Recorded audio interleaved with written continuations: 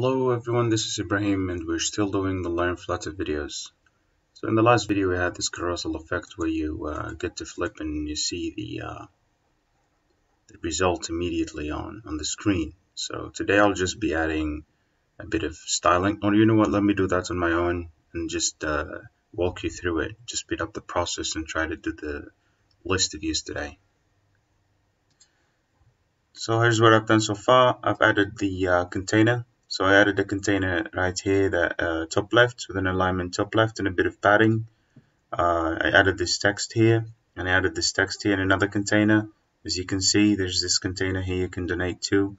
And I've also just added a bit of padding to these characters as they are displayed.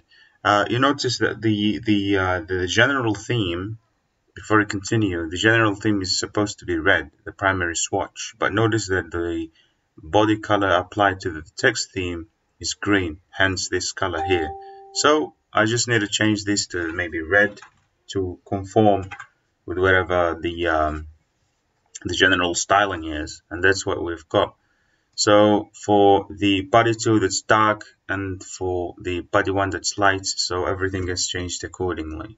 So that's that. The next thing we need to do is I probably need to add a bit of, I know this wasn't included in the design.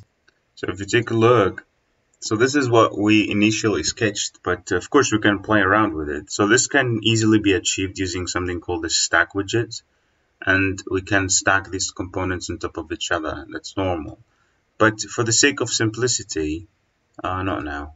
So for the sake of simplicity, we can just go on with what we have, and then we can just finalize things as later. We just want to get the functionality up and running with the most optimum design, and then we can revisit whatever we need to revisit. Anyway, so that's that. So we need to add this button right here. So that's something I think we already know how to do, is a raised button. So let's go back here and we could add, so these are the set of widgets. Before the set of widgets end, we want to, so we have this container, and then we have these lists of, then we can add them here, right here, just before the end of the widget. So we can add raised button, and then we take this text in a child. Let's give it a text of continue. I think that's good enough. Continue, and then we could give it a color of theme, of context, and then we could give it like the primary color, like so. So what is the problem is we need to add a comma right there. Let me reformat this. So we have we can give it a text and a color, and then we can have the onPressed event later on as we learn how to actually implement the navigation to the next screen. So as we save, you get to see this button right here. It's pretty nice, isn't it? Okay, so that's that. We can add an AppBar right on top. The AppBar will probably give us the okay, so we have the body and the scaffold. We can add an AppBar here, AppBar, and then we could add an AppBar like so. We give it a title, and the title it takes in text widget, and then we could call this maybe select blood type. Select blood type. I think that's good enough.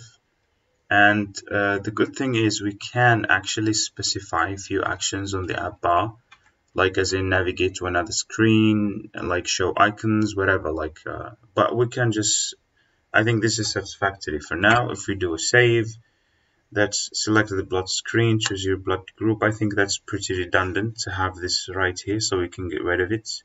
We can have this container out of the way, or you know, we can highlight it, or we can redo it later on. It doesn't really matter. So there we have it. So let's see how this looks like. It's not bad. Now what we can do is play around with the carousel, and yeah, I think what we have now is pretty nice. We can add a bit of a small error here, and then we save it. We can minimize the margins we got here on the carousel builder. So where's the, yeah, it's right here. So the margins here can be changed to say, I don't know, 15 is pretty good. And I think that's a better effect. Yeah, seems like it. Anyway, so we have now this problem. Now this is where we can adopt something called single page scroll, or sorry, the single page single child scroll view. So the single child scroll view basically creates this. So instead of you having this issue where the elements are limited in size of the screen, the scroll page view kind of creates the scroll effect. Generally, all of these scrolling widgets that are in Flutter adopt something called the sliver protocol. So whatever you see, so whatever element you see on the screen is only rendered upon visibility. So I think we can explain more about that in the list views, but we can just simply, this is what we have here. We have this full container, and we can just wrap. The easiest solution is to wrap this container with another widget called the single child scroll view. As the name suggests, the single child scroll view takes in a single child, which is the container and the rest of the elements. Now let me save this and see the error has gone, and we've got this scroll effect in here too. And that's what this scroll view basically does. It just gives you this scroll effect and renders the elements that are not, gives room for the system to render the elements that are not yet visible on the screen. So that's I think we're done with this screen. I think I'm pretty satisfied with how it looks like so far. So we can go on to the next screen. So what we currently have, and of course you can have this effect here. Instead of us having a column, you can have them done in rows, but it really doesn't matter. Now we can add to the size. You can also change the size of the font right here. We have it as a 48. You can go higher, and you can also have a bold style. Apologies about that, I had some interruptions, but I'm back at it again. So we have the font size, and we can play around with the font weight. Also, you can go font weight.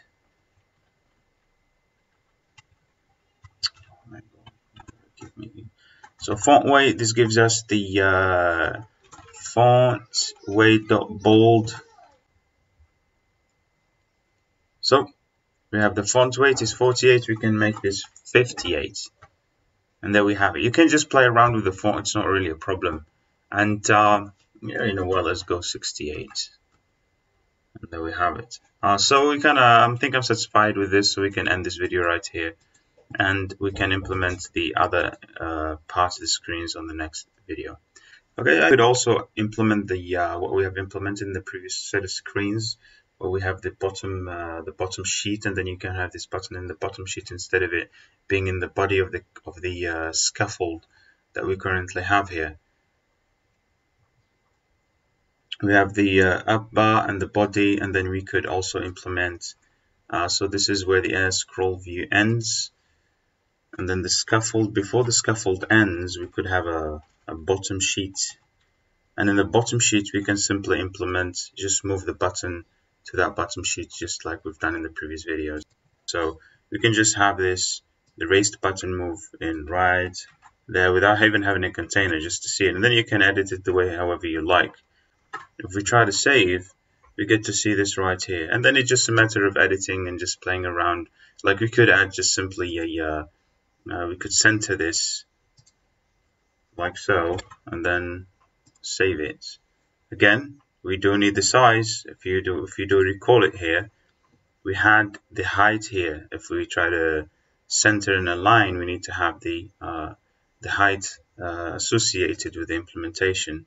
We could change this to container, and then we could have the height of this one be, say, 60.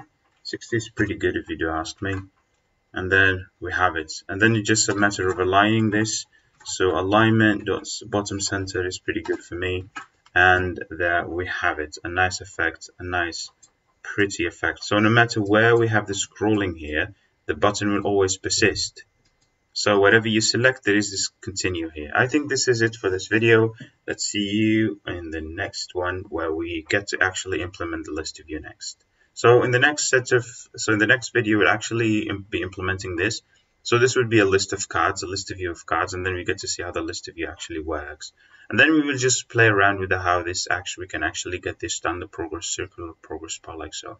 Okay, so this is it for this video. See you in the next one. Have a good one.